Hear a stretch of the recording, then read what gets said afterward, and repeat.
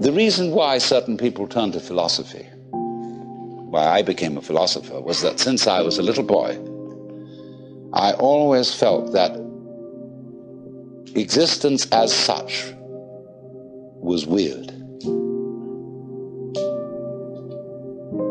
I mean, here we are.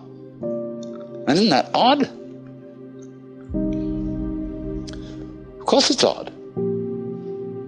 What do you mean by odd? Well, it's what's different from even. I mean, what's odd stands out.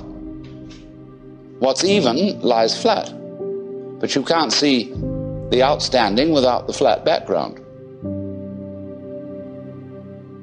Here's the thing standing out. It's odd. Each one of you is odd. Strange, unique, particular, different. How do we know what we mean by that, except against the background of something even, that is not differentiated, like space? And so you get this philosophical itch. You begin to scratch your head and think about, why is that so?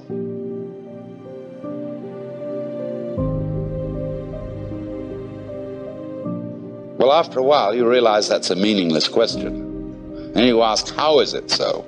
Well, that leads you into science and other investigations.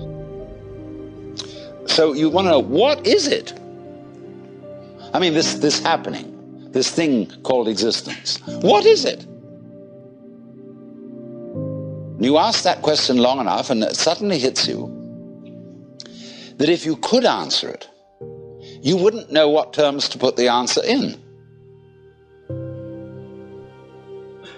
I mean, when we investigate the properties of nature, and we do get some answers, all the answers are in terms of particular structures, forms, patterns.